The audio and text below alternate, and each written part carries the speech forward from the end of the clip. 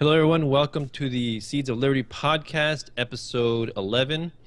Today we have Luis Fernando Mises, voluntarist coming in from Texas. He's the founder of Emancipated Human, Black Markets Are Beautiful, and co-founder of V for Voluntary Facebook pages.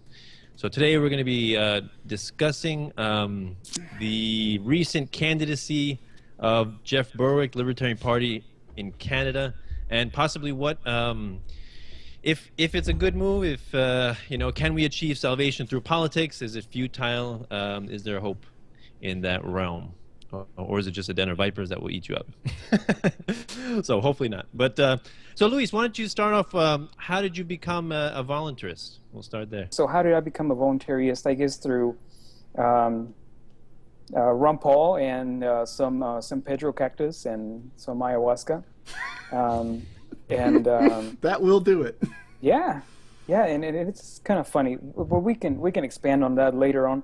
But basically, that's in a nutshell how it happened. And I think, like looking back, I remember my mom always telling me, the philosophy of, I'm willing to do anything as long as it's not expected of me.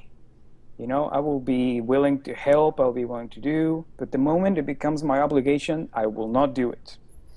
And now she gets surprised when I tell her that I'm an anarchist. I was like, Mom, basically you taught me that stuff. It's funny. But there's an exception, though, okay? You can't apply that universally. Come on, what kind of person are you? Morally consistent? I learned it from you, Mom! Exactly. Yeah, no, I guess she still sees me like a little kid, so she's kind of like, pats me on the back and she's like, whatever, go on, go play. Go play on your computer. Go Yeah. argue it with idiots on the internet. Right. Yeah, exactly. Family members never seem to take people seriously. I guess that's the most difficult people to talk to. Even like if you're a medical practitioner like me, they say family members are the most difficult patients, right? Because they'll never take your advice unless someone else of an equal, I guess, education will tell you the exact same thing, and then they're gonna say, you know what, they have a point. I just told you that.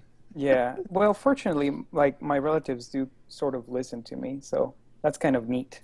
Like they're like, when there's like the philosophical kind of political stuff, they're like, oh, well, what do you think about it? Since you're a geek, they pointed out kind of like a sarcastic remark, but they do end up listening. So you're the politician of the family. What do you think?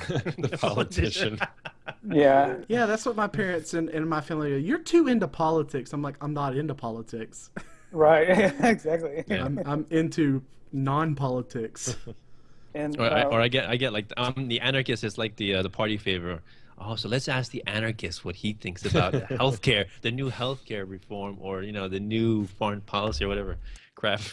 So yeah, it gets interesting. It's kind of funny sometimes. I think my niece's husband, we were talking about it, and that we were homeschooling our kids, and I was trying to persuade him to do the same with theirs, and I talked about the Ron Paul curriculum, and he's like, "Wait a minute, did you just say Ron Paul?" Like, yeah. So it's kind of neat to like plant seeds of liberty. nice. Hey, Ding, we ding, trademark. ding, ding, ding. Cha-ching, cha-ching, That's cha-ching. a copyrighted term, right? Don't even start with that copyright stuff. Just kidding. That is my intellectual property. I'm And I'll soon see you in court, sir. Wait, we're on the show. Never mind. You said it on the show. Don't say it anywhere else, or you'll be speaking with my lawyer. As my attorney on intellectual property. So. Right. I saw that. That was a good one.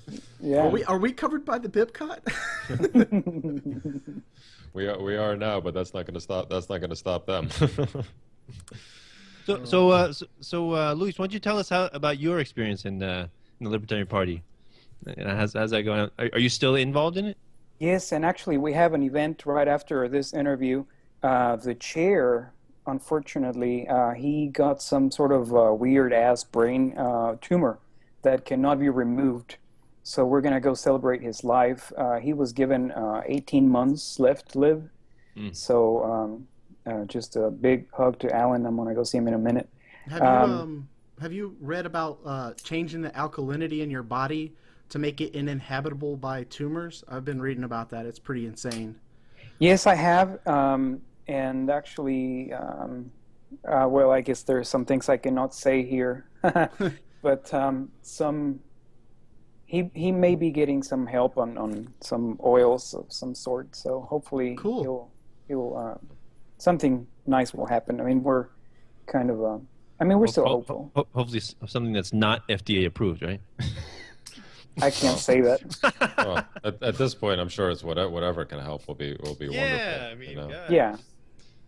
We So could these rant about the Exactly. FDA for hours. Oh yeah, That'd non-stop. be a good topic for another For another time, yeah.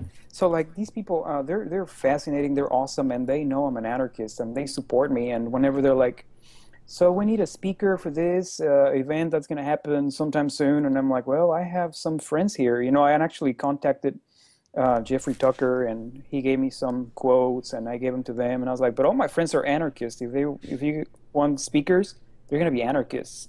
They're like, "That's okay. We like that, you know." So I mean, they're super open. They're very supportive. They're not like, they're real libertarians. They're not right-wing Tea Party people, you know, faking out being libertarians. They're really nice people. And, you know, we have a common goal, which is, I mean, here's where I kind of connect with Rothbard a little bit when he said that we ought to use the Libertarian Party as a tool and not see it as an enemy.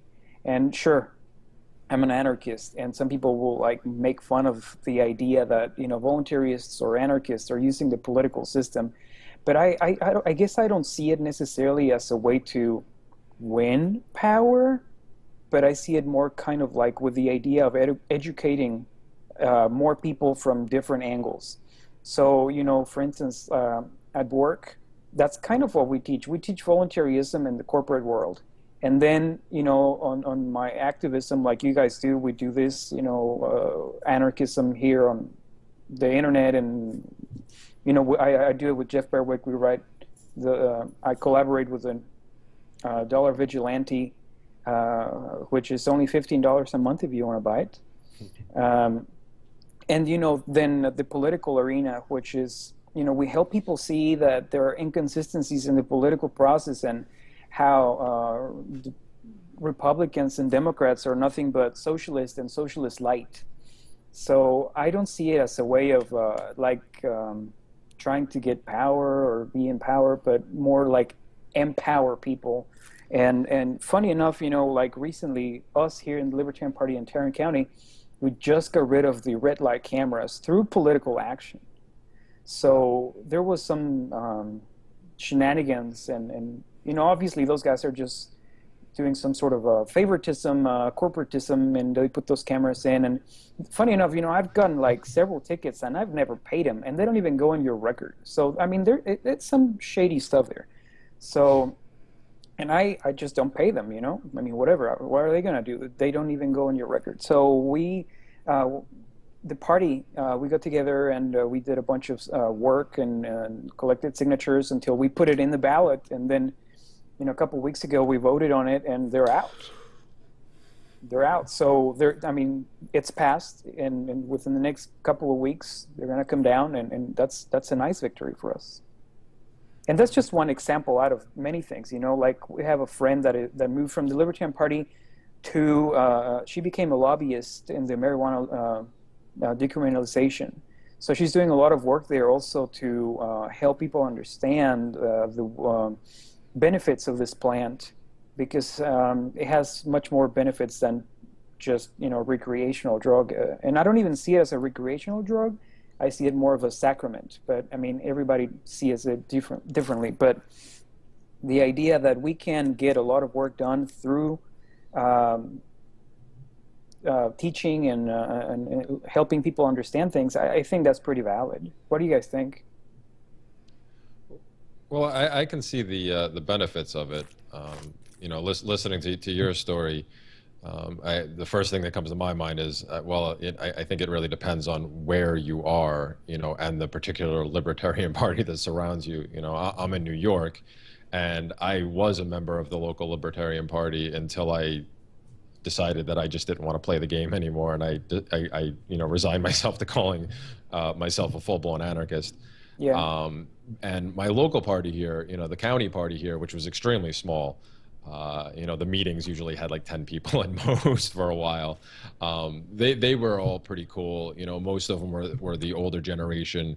A lot of them were either anarchists that were in the closet or borderline anarchists. But they kept insisting on try to put people on the local ballot every cycle. So when I joined up, they convinced me to run for office, even though I was pretty much at the end of my rope with statism.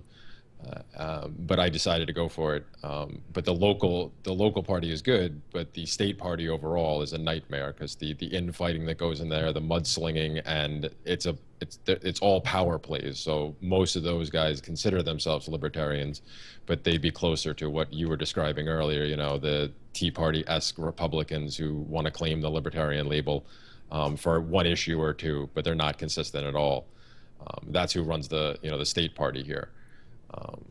But when you have the better groups, the ones that are, like you said, they can accomplish stuff like that. So I don't begrudge people for doing that. It's just not for me anymore. I look at somebody like you and I'm like, go for it. Berwick actually caught a lot of flack as soon as he made the announcement for the same reasons, where you were saying people are like, oh, you're trying to play the game. And, if he wants to get in there, or anybody wants to get in there and get really involved to the point of trying to become a candidate, more power to him. Like I said, it's just not for me, because I tried that and I got to see the underbelly of local politics, where the Republicans and the Democrats colluded to keep us off the ballot altogether, for local position, like I was running for county clerk. I knew nothing about the job. I was running on the platform that I wanted to abolish the position altogether, or at the very least cut my salary and the entire staff salary and the budget down to the least, almost zero. So obviously I wasn't allowed to talk in any debates or anything. They made sure I wasn't even allowed to play the game. But like I said, if people want to go for it, I see it as, it can help in that respect of getting the little laws passed. Personally, I just try to opt out. So I also, like you, don't pay the tickets like that.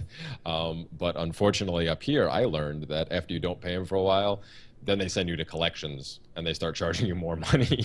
Still doesn't go on your driving record, but I've been getting threatening letters for a while now saying that my credit's going to be damaged. Not that I really care about that, but so they'll try to get you any which way. But no, there was a guy in Texas or Illinois who intentionally ran 30 red lights to see if he could get away with not paying him. And his proof in court was that there was no officer there to witness the crime being committed. And he won, and they took all the red light cameras out of his city. And basically, someone has to come testify for you in court. If the red light camera was taking people or putting people there in court, they would have to be an officer. So therefore, the red light company would have to therefore start hiring officers to testify, and it would just they would lose money instead of make money. So, and plus wrecks and accidents go up on those red light intersections fivefold once they put them there. Yeah, it's pretty crazy, and I, mine are. I have a couple in collection too, and what are they gonna do? Like you said, I mean, it really doesn't affect me. So yeah, we're doing a lot of things, and I'm sure that Jeff Berwick is going to be able to. I mean, he has a really big. There's a lot of people that follow him, so that's really awesome. And his reach is so vast that he will be able to even grow it more as he steps into the political arena in Canada. Is he going to campaign from Acapulco, or is he going to move back to Canada? That's actually something that I'm wondering.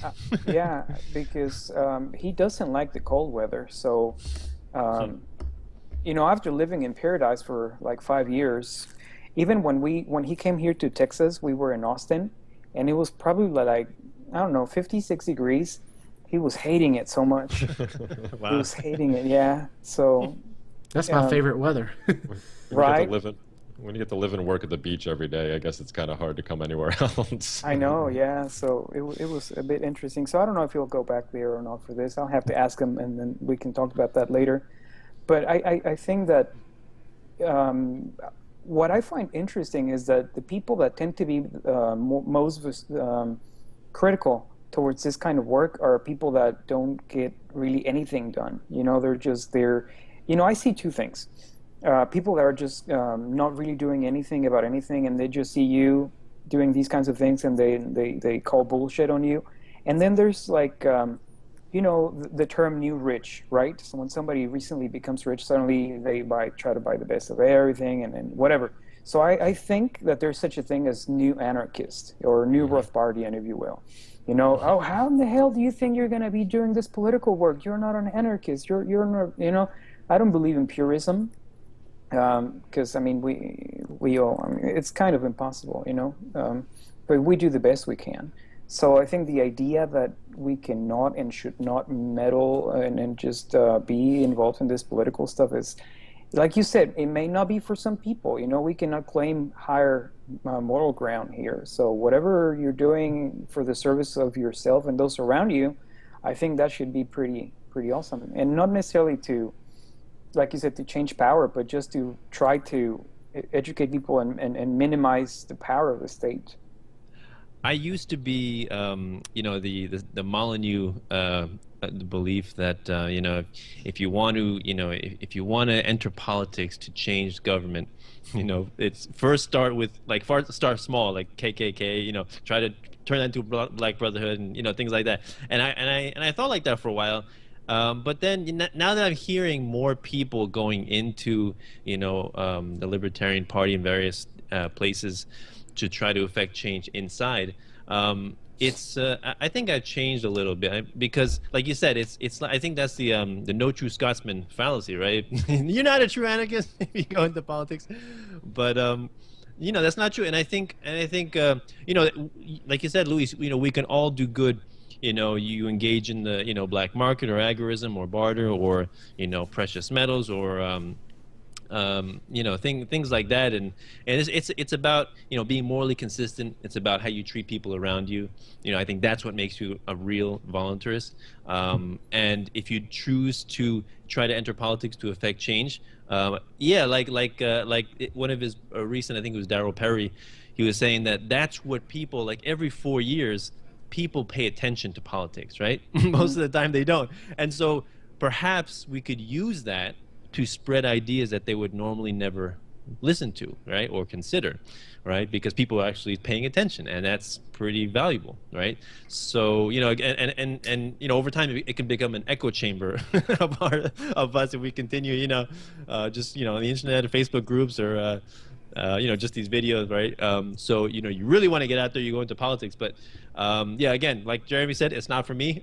I've never been in the Libertarian Party, but yeah, it's not for me, not my style. So, but again, I applaud and encourage and wish the people who do try all the best, because I think that when we can attack the state at all, from all angles, from all perspectives, that's also really valuable, right? Like, we each do our separate thing, and each of us together can affect really positive change and bring down the state much quicker than normal. I absolutely agree, and I think that's pretty powerful, and just to pay attention and not necessarily call it politics, but call it your life, you know? I mean, like, the fact that these guys are trying to rule you and trying to basically tell you what you can and cannot do.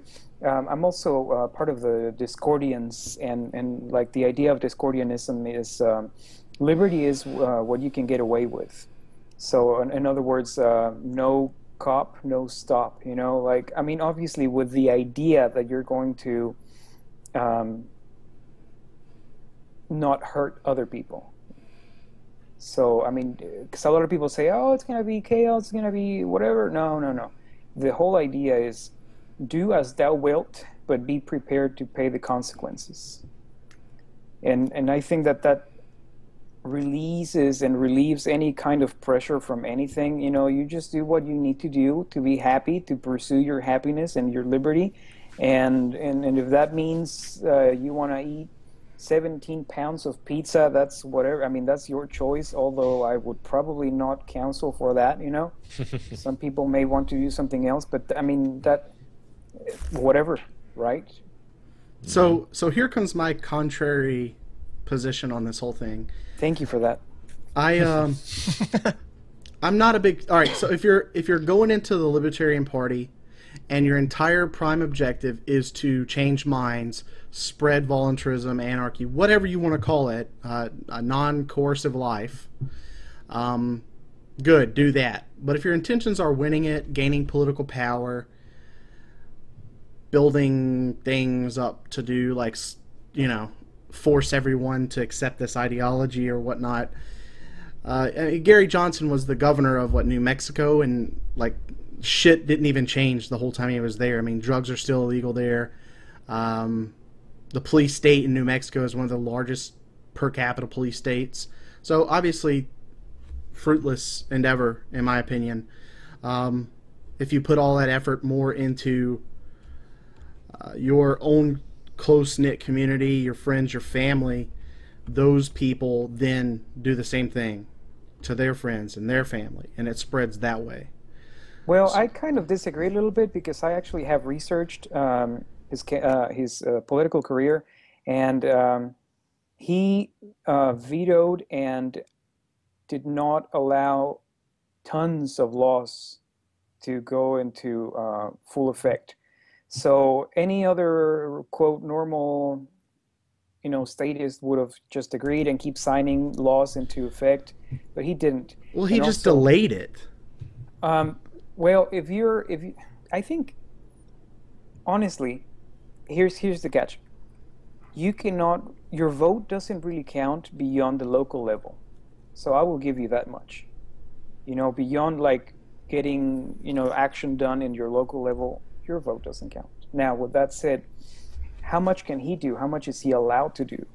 You know, like, he's really not allowed to do, or anybody for that matter. Like, basically, I have some relatives in politics and public works and all that jazz, and I cannot say names or relationships, but this person would get the green light or the red light from his boss to whom they should give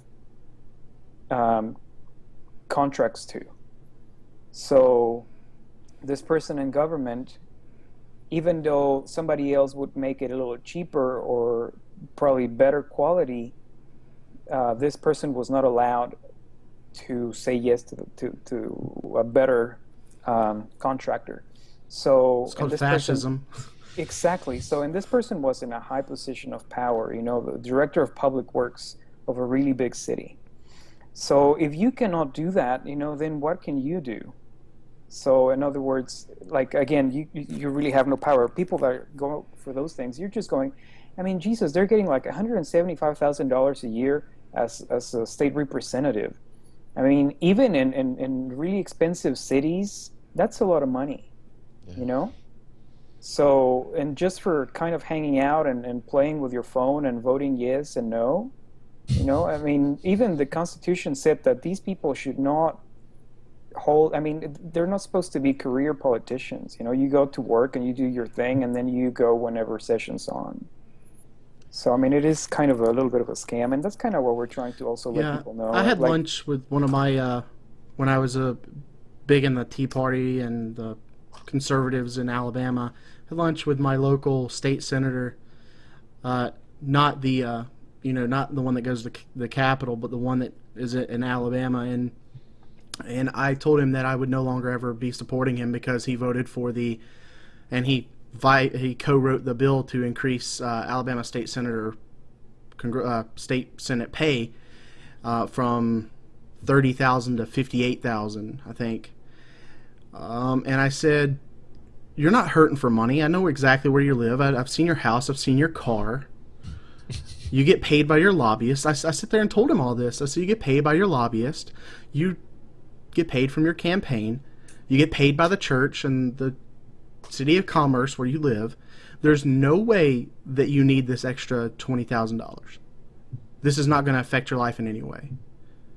And he was like, well, we just agree to disagree. And I'm sitting here telling this to a state senator. And I'm like, it's people, I used to be a big supporter of his, and I said, it's people like you that you get into politics for the right reason, then you completely warp your entire body and the way you think.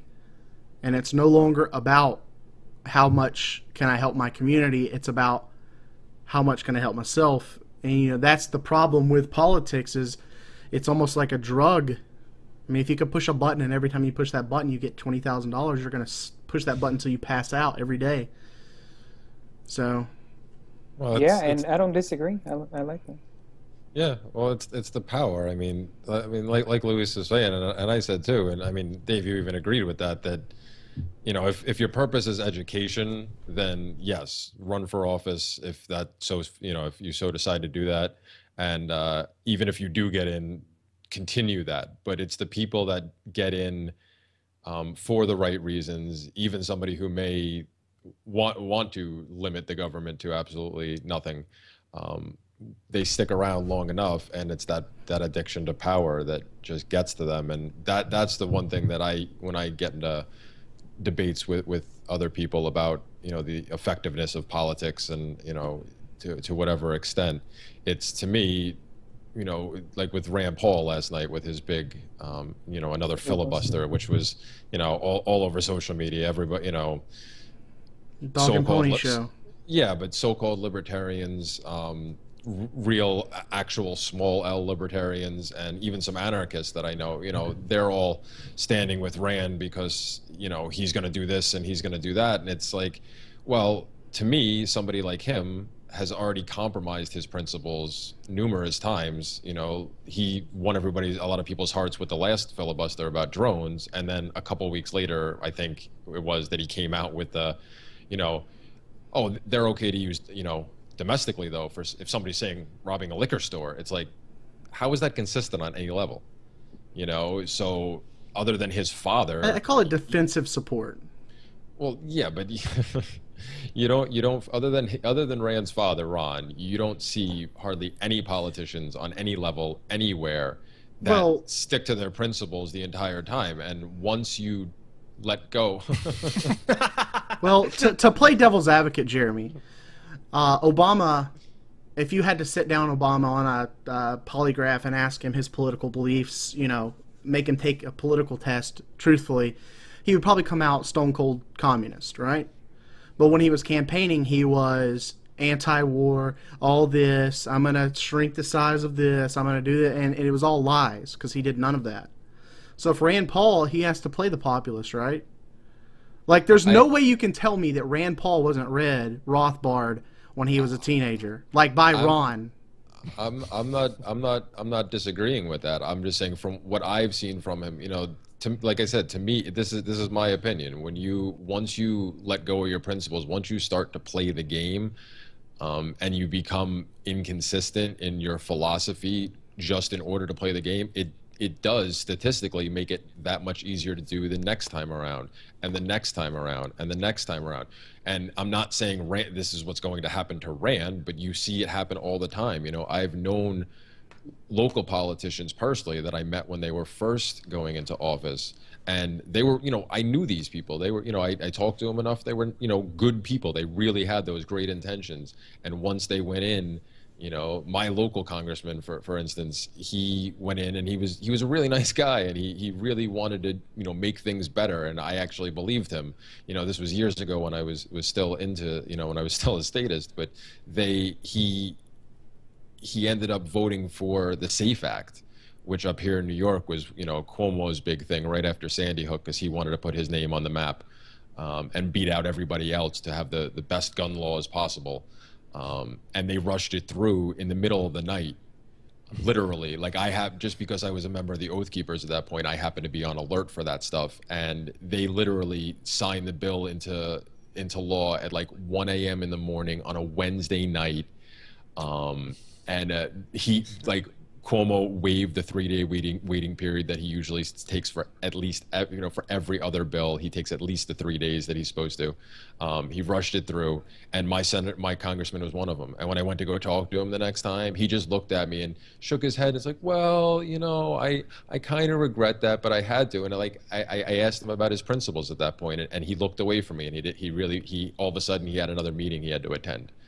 And it's like, you see it happen, and that's the scary part. A lot of these guys, even the long-term ones, they didn't start out like that. Most of them did start out with wanting to help their community, and it's just once you get that position of power, and you are put in a separate class of citizens than the rest of us.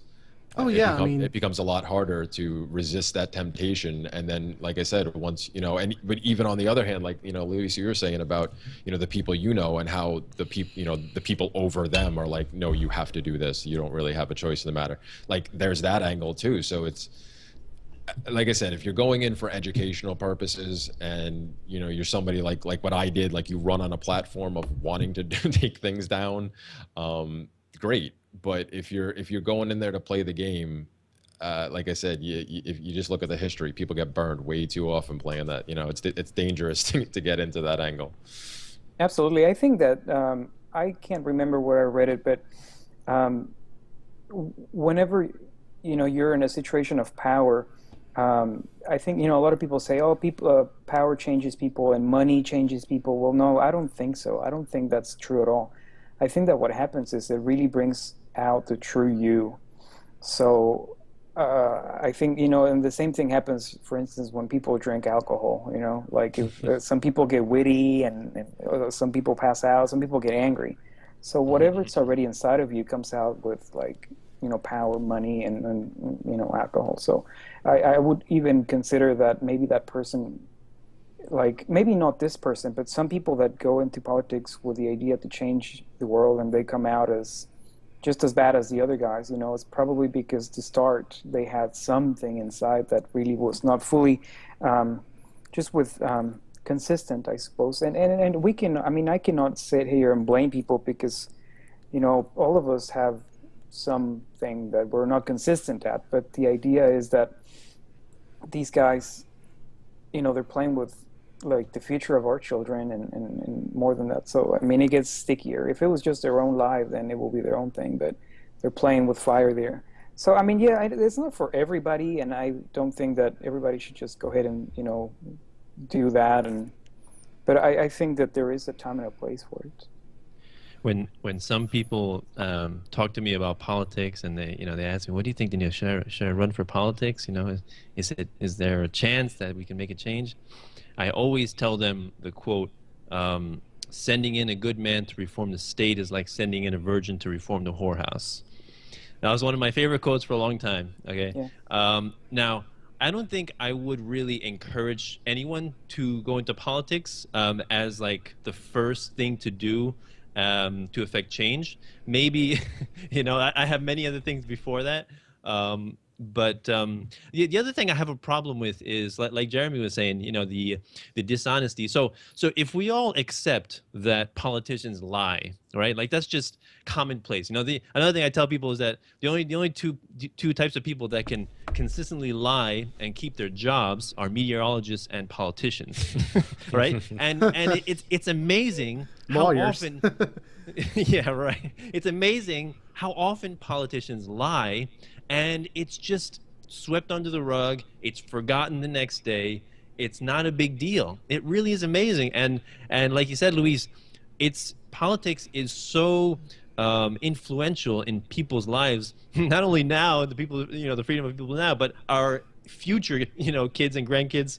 The quality of their lives, what they're going to be able to enjoy. It's going to affect all that. So it's really a very powerful force in a lot of people's lives, right? And for politicians to lie so much, and then for people to just forgive them so much, and then of course have all of the all the like the drone strikes and the assassinations, the occupations, the invasions, and all the the war on terror and all the people that die. And again, like it's just glossed over. You just people laugh at their jokes, and they don't consider that these people are mass murderers on a grand scale, right? Like another one of my favorite quotes is by Aesop. He says we hang the petty thieves and we appoint the great ones to office, right? Because so true. Yeah, and it's just amazing how often they're able to lie with a straight face and just continue to do it and deceive and and manipulate. It's just really amazing.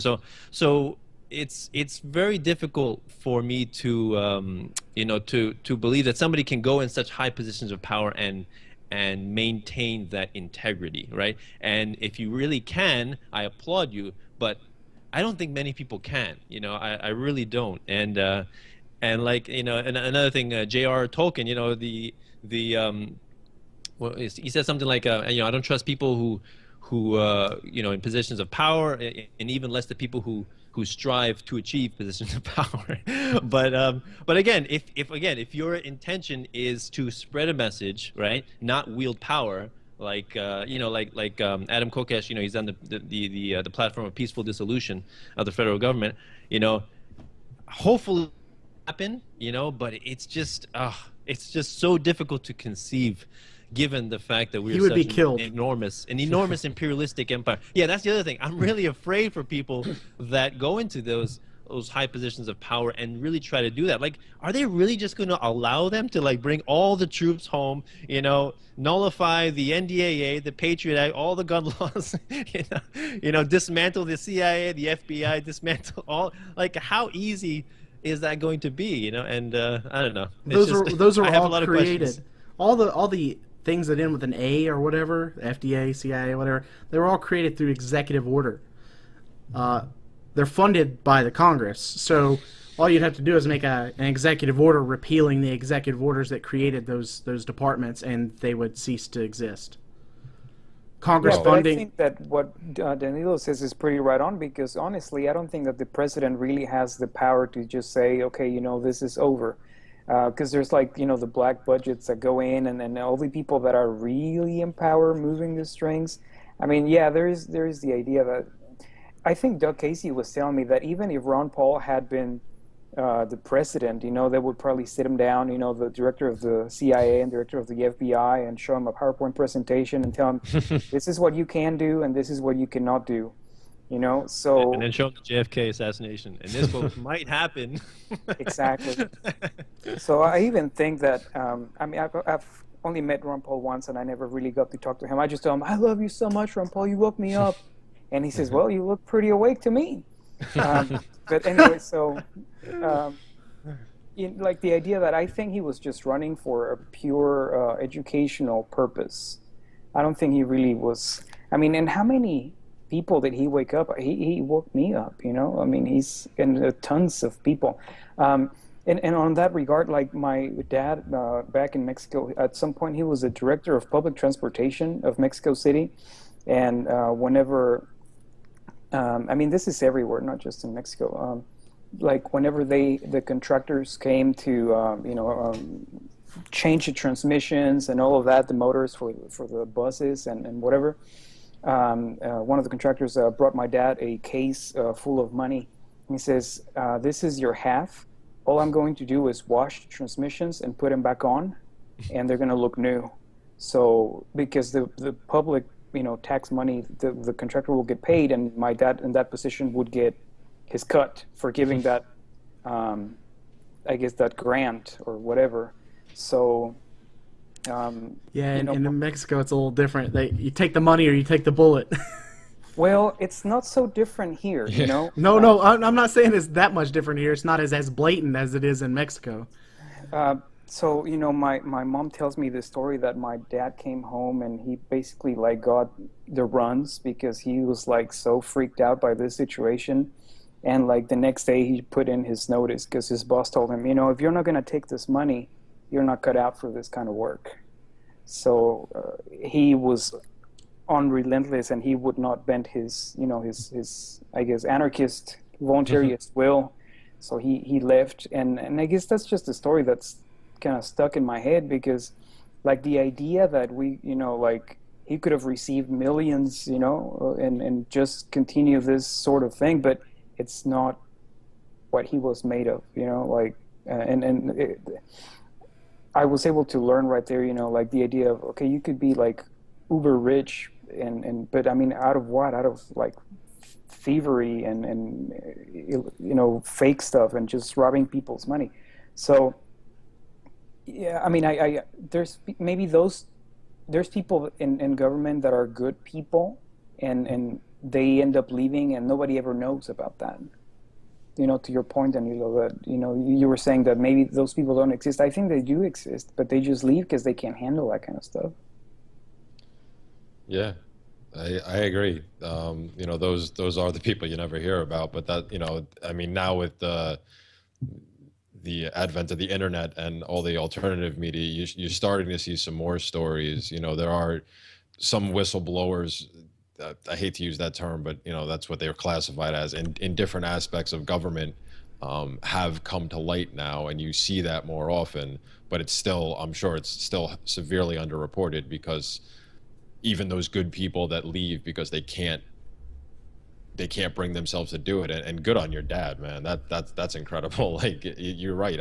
There's not a lot of people out there like that, but when you find them, that's a good person right there, that's willing to give up that easy money for their principles.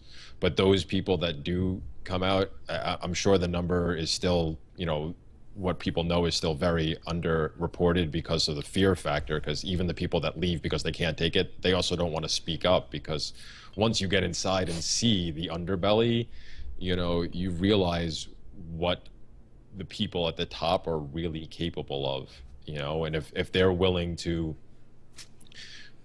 steal millions of dollars, from, well, I mean, they're worthless dollars at this point, but steal the real wealth from millions of people just for their own benefit, what aren't they going to be willing to do? So that it's a shame, because those people, they just fade into the woodwork, and they don't want any more trouble. And then the next crop goes in, and the ones that do stick around are willing to play the game at least a little bit, and then they end up becoming career politicians that are there for 20, 30, 40. It's sickening that some people have been in certain offices for more than 10 years, like some of them 30, 40 years. It's just disgusting, because no matter what outward appearances they put on, you don't even have to dig very deep to find that they've just been rolling in the dough for decades. Yeah, Obama's wealth went up 800% when he became president. Seriously? Well, yeah, he was worth 80 million, and now he's worth 800 million.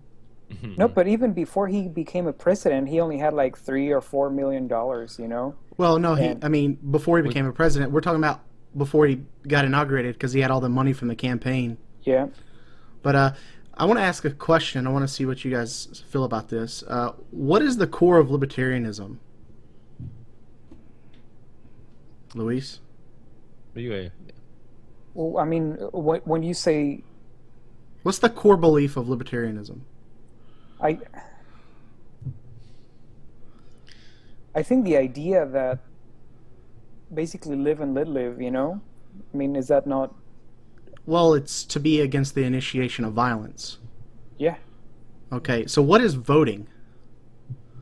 I don't disagree. Yeah, well, Dave, it's all right. Dave and I can argue about this. No. Like, we need contrarian talk on this program, and my contention is that you cannot claim yourself to be a libertarian and be for any form of government. I will have to agree.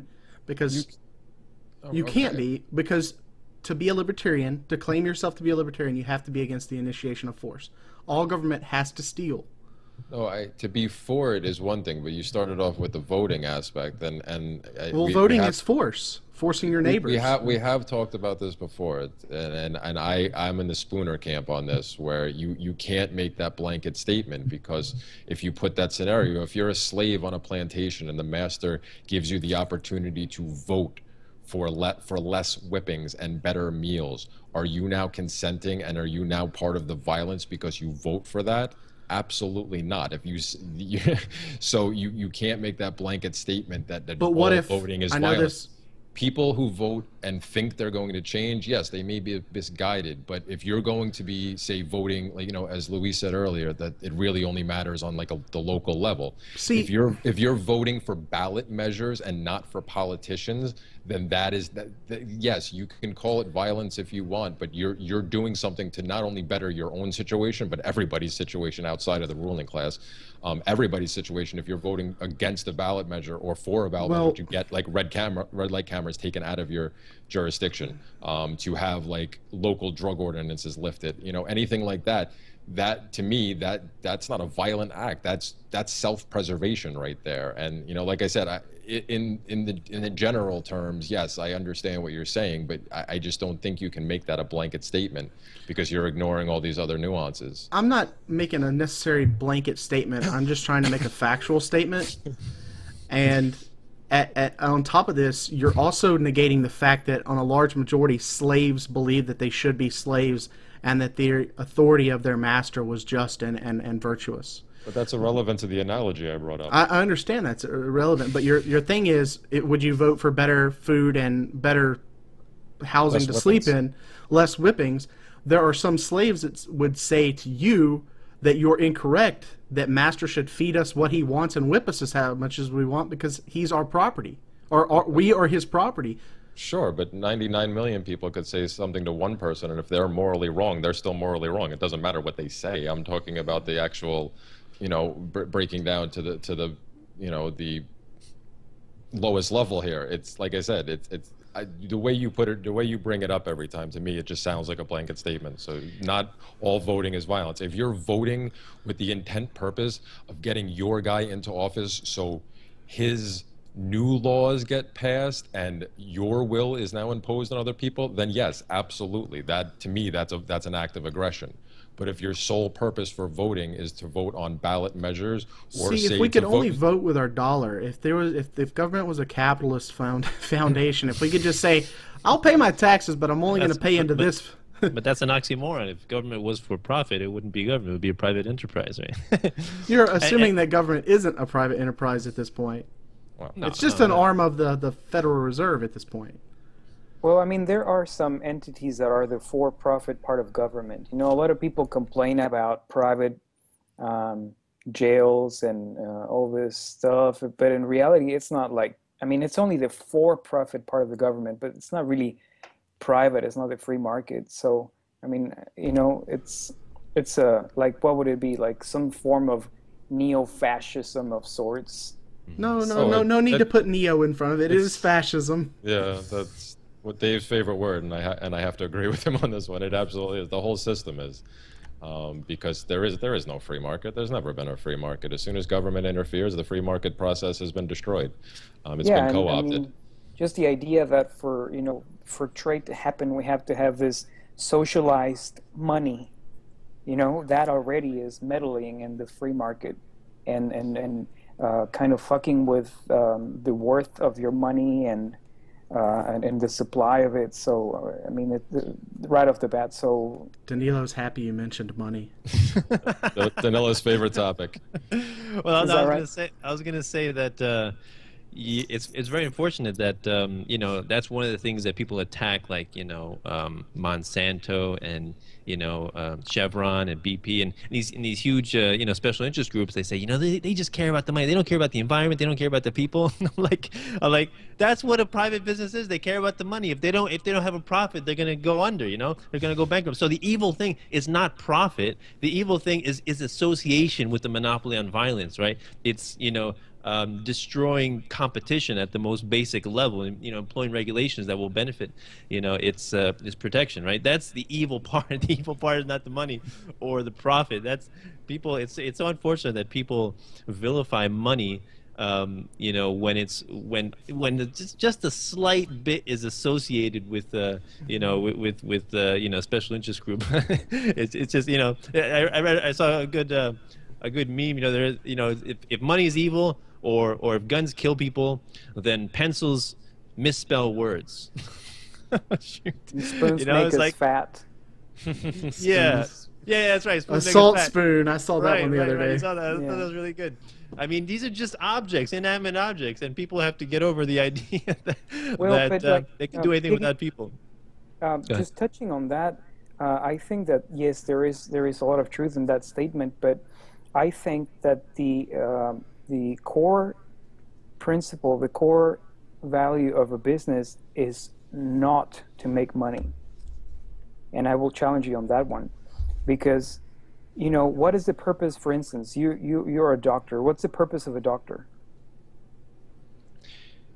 To Yeah, help people. true. Yeah, to- to help. So Yeah, you have true. to To have- help people. But doctors don't normally employ themselves. They normally are employed by a hospital or a clinic, and the clinic, its job is not to help people; it's to make money, so I it can pay disagree its with that. doctors. I disagree there. I think that making money is, for instance, I'm a Well, human. value is subjective here. Keep that in mind. Of course it is. Of course it is. But I think, and notice that I'm saying I think. I'm not saying it is.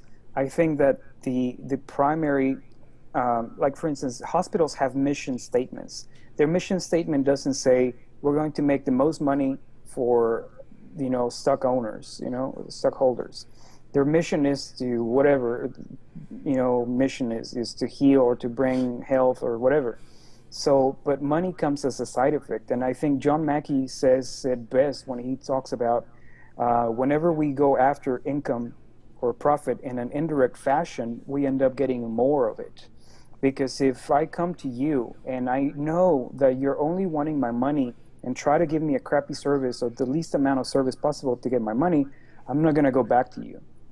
However, if you try to explore your gifts, if you try to fulfill your calling, if you're a badass acupuncturist and you love what you do, I am going to come to you and hand you my wallet, and money will come out of, like crazy.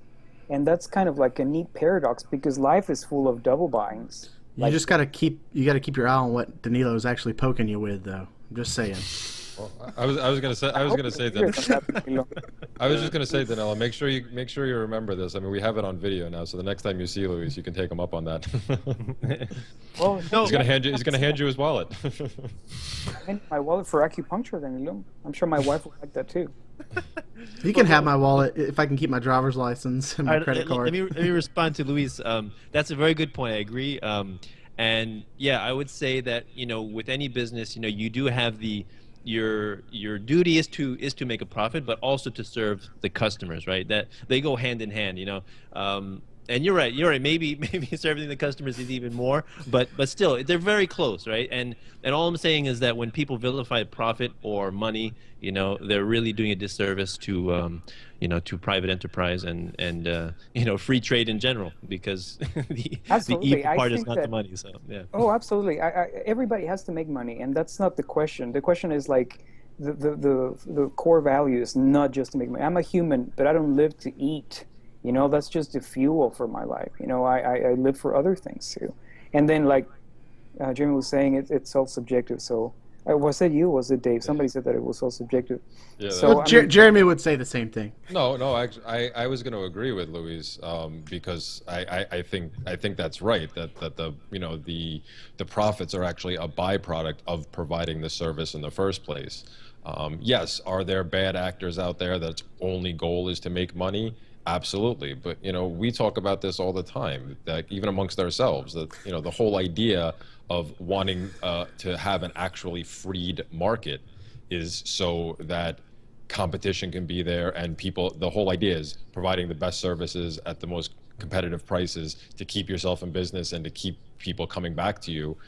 That's what we preach. So that is the idea, and it actually ties into that article you posted on one of our sites last night, Dave. The 9 socialist words that people use all the time unknowingly. Greed was one of them.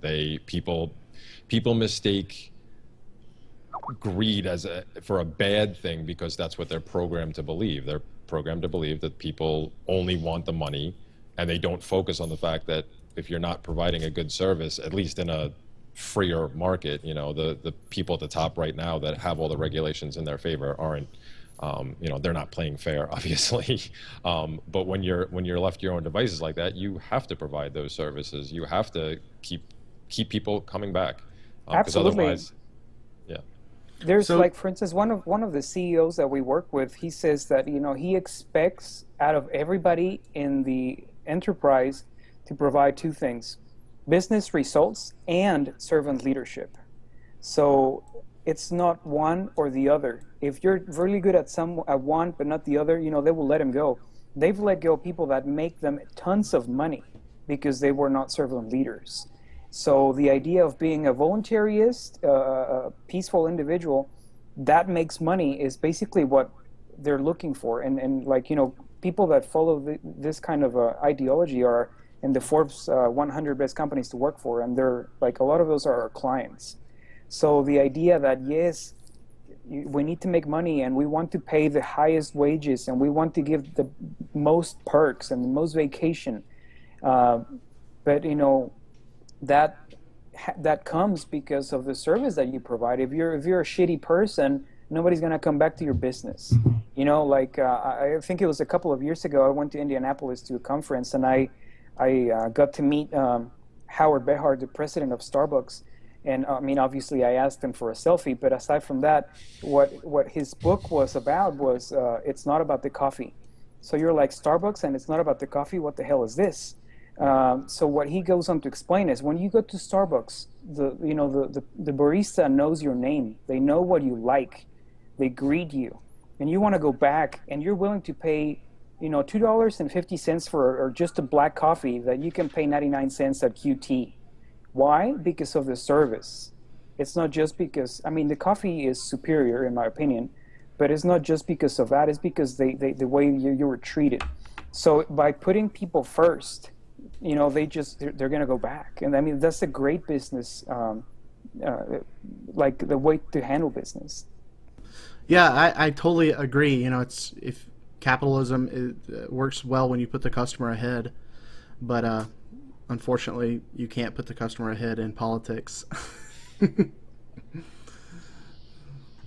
I think that you probably cannot, and you're right. But then again, I don't think that politics is politics is a filthy game. When we went to Austin, you know, for the state convention, that we only got done like a couple of items in like 2 days, because that stuff takes forever. And then like a group of the Tea Party people came and hijacked the nomination for governor, and so she ran. A Tea Party woman like paid. Well, I don't want to say that.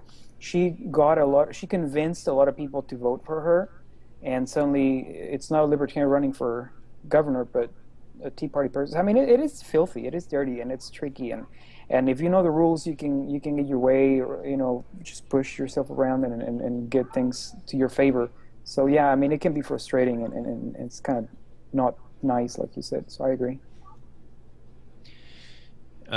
Yeah. So yeah, it's just repeating what I said before, that if somebody were to ask me what the best thing I can do to affect change, I would not say go into politics as the first option, right?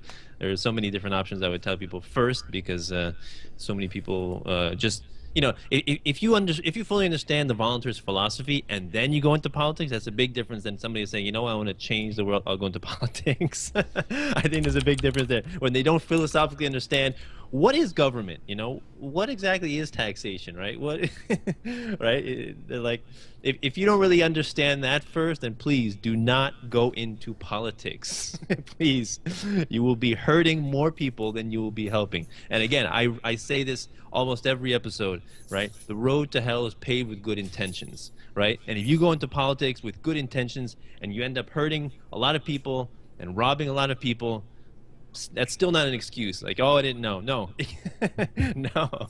First, get your head to understand the philosophy, and then we'll we can go from there.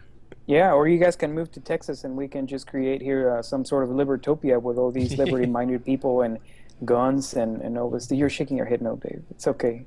We'll bring you. We'll put some. We'll bring you. Dave's so attached to Alabama, he has their school, their college logo tattooed on his arm. So Alabama. he's not going anywhere. Yeah. Hey, I can My home's talk in to you Alabama. My home's in Alabama. Dave. My heart is in Alabama. He's Not a happening. he's a statist. No, no, no. Well, I guess I'm the same because I like Texas, so that's cool. All right. So, if anyone has any last remarks before we finish up, yeah, like, what would you say, Luis, to somebody who would say, "What's the first thing that I can do to affect change in the world?" What would you say to somebody like that? I love Jeffrey Tucker's quote to finish this with, and I mean, I'm going to butcher it, but he basically says to be an activist for liberty, find what you do best in any sector of life that benefits you, those around you, and the societal whatever around you, and do the best that you can, and that is going to be the best work for liberty. So if you're, you're laying brick, if you're an acupuncturist, if you're a teacher, if you're whatever you are, if you do the best that you can, that's probably the best way to get government out of people's beards. hands. You can grow beards, you can, and you can play with it, and I grow beards. I You grow can get Liberty soup on it. beards. You can play with it. I grow Liberty beards. That's what I do. Beards for freedom. So I guess if I can just plug in a couple of things, my channel Emancipated Human on YouTube and the website emancipatedhuman.com, and Luis Fernando Mises on Facebook. And I also write for the Dollar Vigilante. You can get an awesome subscription for only $15 a month. And we do a lot of awesome things. And I guess that's about it. Yeah, my consulting work, and McGee Cooper and Associates, and politics here in Tarrant County, Texas. And thank you so much for having me, guys. Jeremy hasn't talked in like 10 minutes. He's got to say something before the show ends. Sure. Come on, Jeremy. Well, I actually unwittingly planned to say something that you already stole my thunder with Jeffrey Tucker's quote. I actually don't know that quote, but no, it's just funny because that's what I was going to say. It really comes down to what you're comfortable with. If He's acting like Obama now. If You didn't build that, Luis. If you want to get into politics and your mind is on abolishing things and running on some type of platform or just helping out people that will, then go for it. If you want to be some kind of activist in another way and that's what suits you, then do that. Like you said, it doesn't matter what it is necessarily. It's if you put if you have the passion and you find what you feel comfortable with, you can make it your own, and you just spread the message however you possibly can. That's about it. Well said, man. Well said. I agree. Wrap us up, Danilo. Well, thank you very much, everyone, for listening to the Seeds of Liberty podcast. Thank you very much, Luis, for coming on. Yes, if anybody wants to support us, you can support us through Bitcoin, through Patreon, and we will accept any value you can throw at us. No problem. Thank you very much, everyone, for listening. Google voluntarism. Google voluntarism. Read Rothbard. Peace. Take care. Bye, Have a good guys. day. Bye. Thank you.